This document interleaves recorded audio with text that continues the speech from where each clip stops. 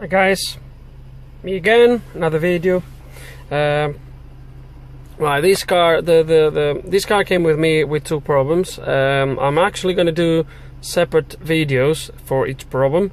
So if you look, you might going to find a video for that light in there. Okay, which I will explain a little bit more in detail when it comes to that. But the first problem the car came with, or the other problem the car came with, is that driver's window is not working. So if I try to pull it up, nothing happens. When you put it down, you can hear the click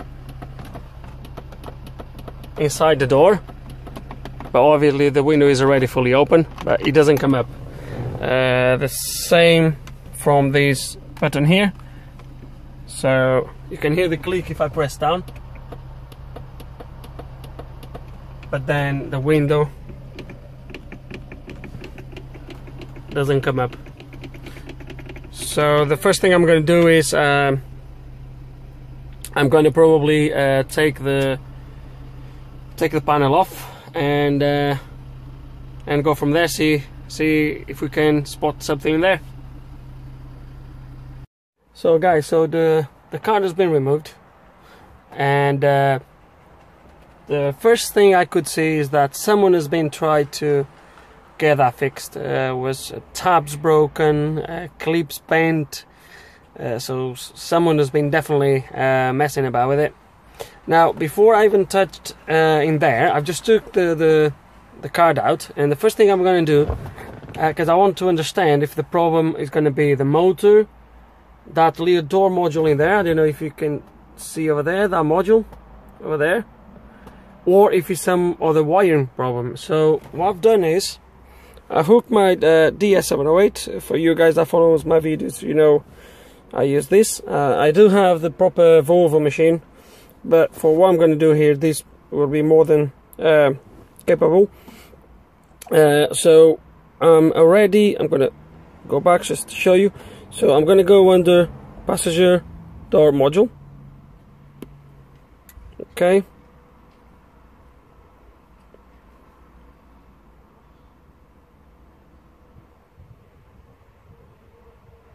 And even before I read any codes or anything, I'm going to go into active test. And the first thing I'm going to try is pull. I know the window is already fully open, but I'm going to try to pull the motor down to see if we can hear that click. So it's ready to start. I'm going to press. You probably couldn't, but I can hear the click over there, the relay. So that's fine. Now let's going to try to put it up. And as you can see, it's saying started. Nothing happens, no noises, no nothing. So to me that tells me it's going to be something inside that little module in there, because otherwise or one last thing, something between the module and the motor. So, but I think I'm going to try the module first, because it should be a relay that should be activated when I press this, and I can't hear anything in there. But just to make sure, what we're going to do,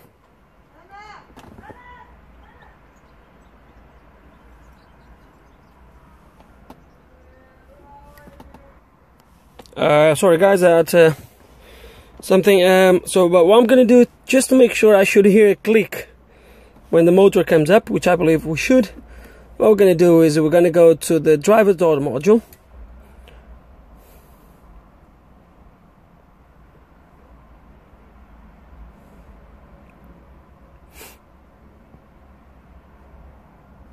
And once again, I'm going to bring this window down. So this window is fully closed, as you can see. So window down.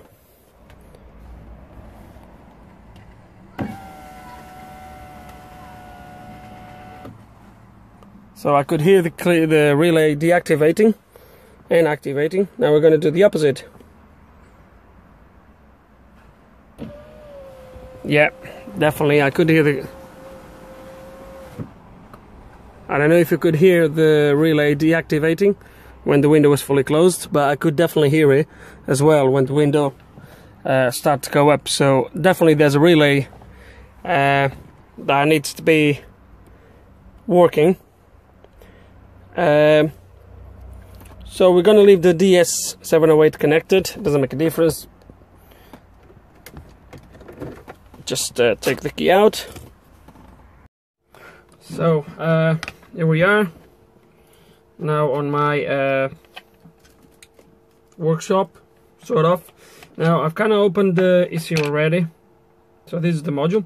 To open this module is just unclip these little tabs here. Job done. And whoa, right. I really hope you guys gonna be able to see this. I'm gonna some sort of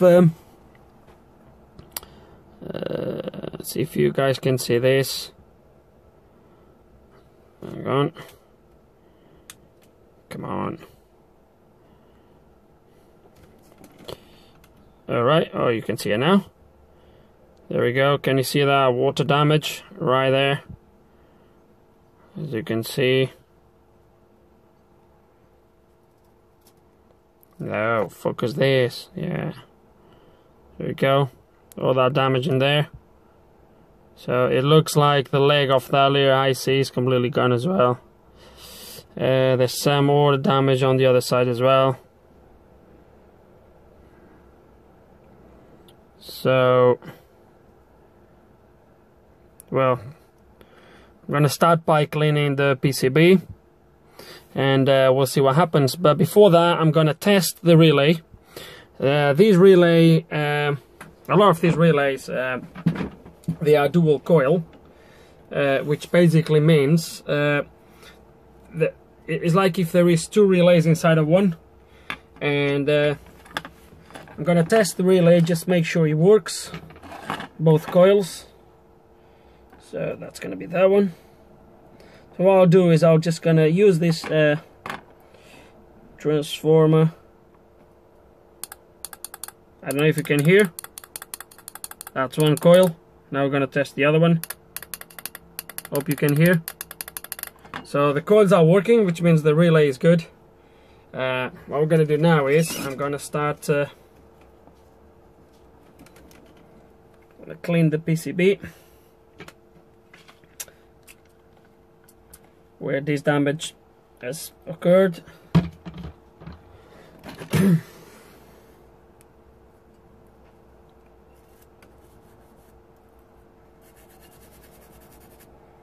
Right, this side is actually good. I might just resolder. I might just get resoldered, but after cleaning, I hope you're gonna be able to see this. After cleaning, man, the phone. Oh right, come on. Okay, so you can see there. So after cleaning, there's nothing to worry about. Well, I can't focus this properly. I really need to get a proper camera to do these videos, but alright guys, so as you can see, after cleaning it's pretty much okay. There's no damaged lanes, anything like that, so this side is good. I might just get it soldered again, especially this capacitor here. It looks a little bit... Whoa! Sorry guys that you need to watch this.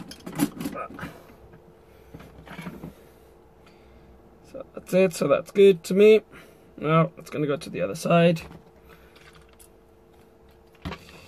This side doesn't look so good.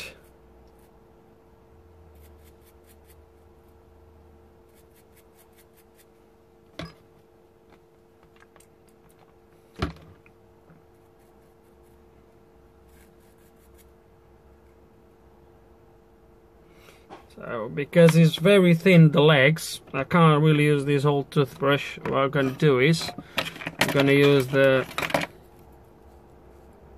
glass fiber pen, which is this Little pens. You can buy them on eBay or some sort of whatever. Just need to be careful because they are a little bit more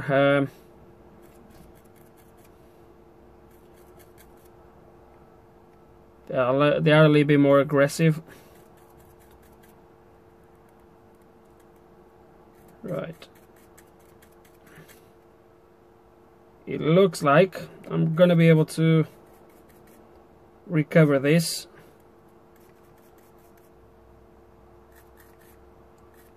Which is obviously good.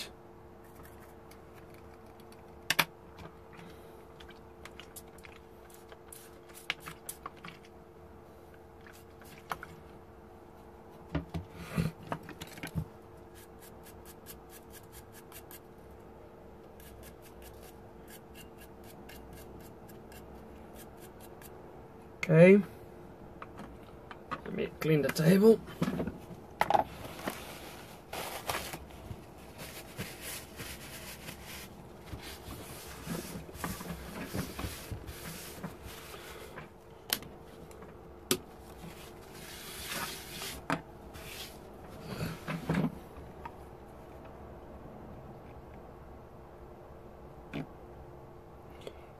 So what I'm gonna do is basically what happened is you're probably not gonna be able to see this now, but I'll try to show you. So basically what happened is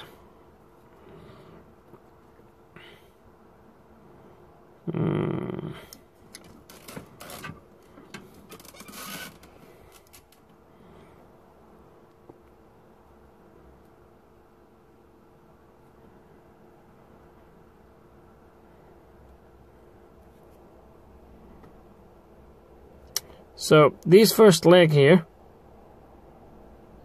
come on camera, right, this first leg here, the leg is still in there, but the pad, which is the little bit on the, which is the area of the PCB where the pin is supposed to solder, the pad is pretty much gone. So it's gone. It's nothing there. So what we'll do is, let me see what I'm gonna do. Shall I run a wire? Actually, it might be a little bit still. It might be a little bit in there that I'll still be able to use it to just solder these again.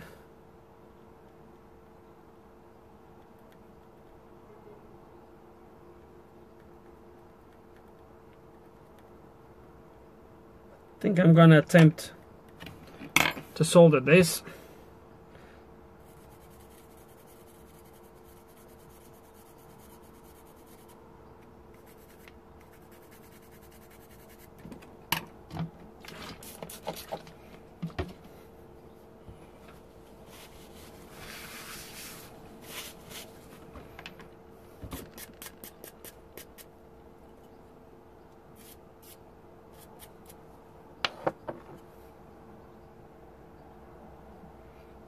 Dry this a little bit.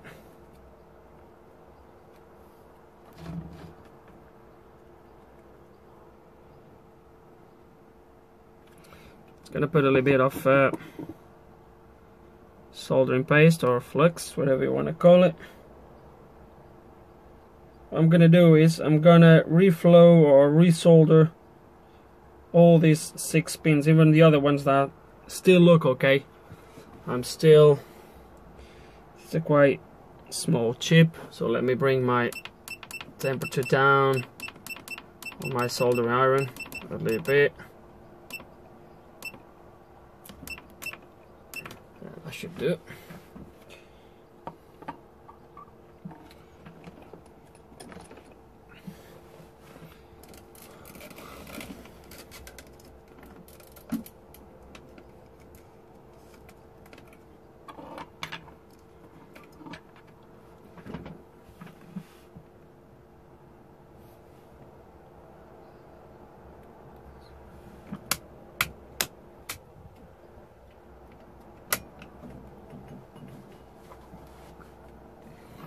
right.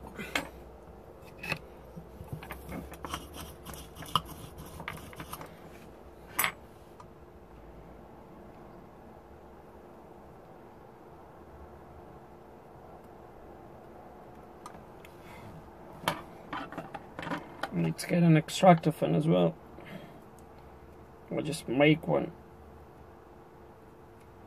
Now, to solder the last one, I'm gonna need a little bit of solder.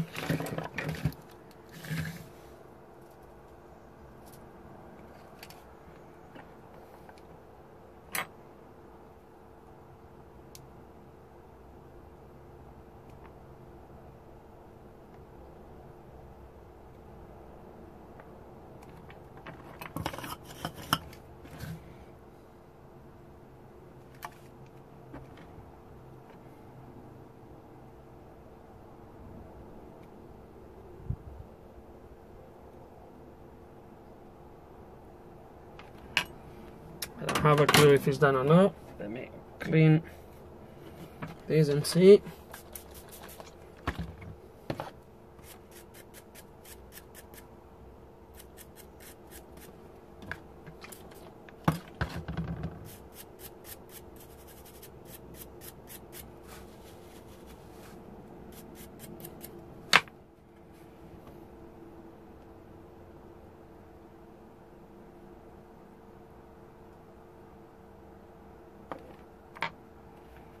Sorry guys.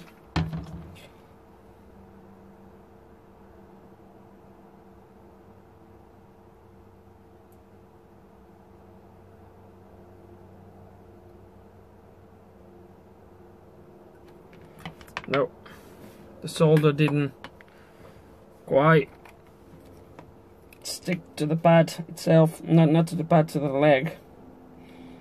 So I managed to get a little bit, you're not going to be able to see this, but I managed to get a little bit of solder right there on the pad itself. You can't really see it. No, but I managed to get a little bit of solder just on the pad in there, so that's good. But the solder didn't quite stick to the actual leg. I believe there's still some dirt in there, some contamination of the water thing, and obviously the solder didn't quite on there, so I'm gonna have to clean this a little bit further.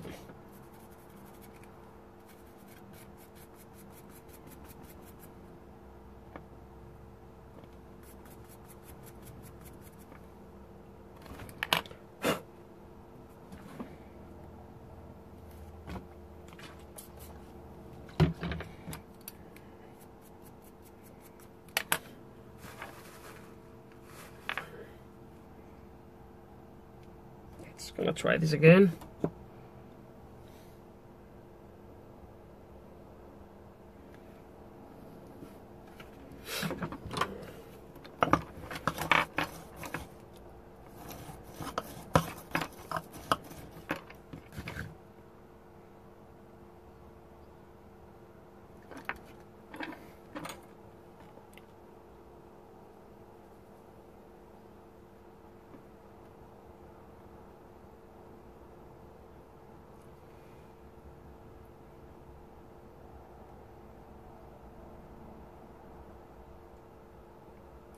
I think I got it this time.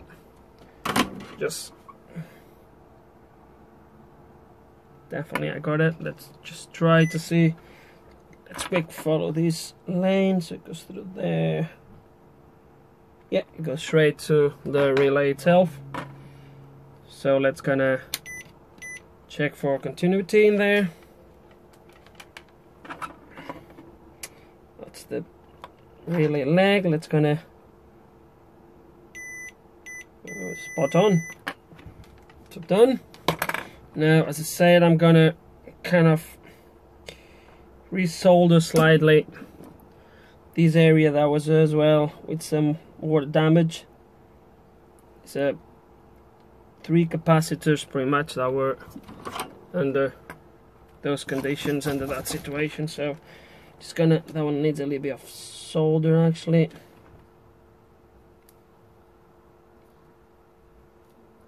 done. We'll do that one.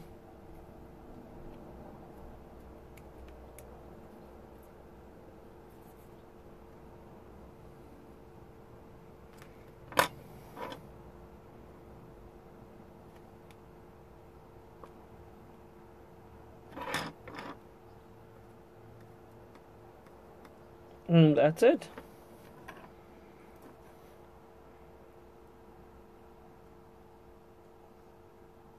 And that's it. I'm quite happy with the results. Just double check, make sure there's no other damage components or no, there's nothing else. That's it. I'm happy to try. So we're gonna put this back in there.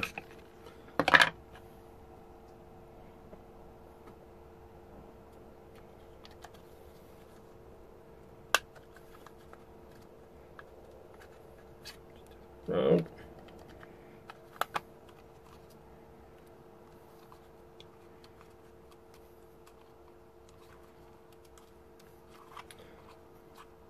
That's it. It's gonna go put it on the car and see what happens. So, time to try. I'm not going to even try the DS708 or activate the window. I'm just going to go through that switch because the switch is not in there yet. So, I do believe it should work like that. So, ignition on. It's going to try.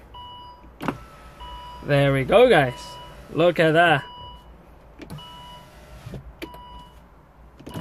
So down, we just need to learn the window. So it does it automatically. There we go. So it goes down. Now up.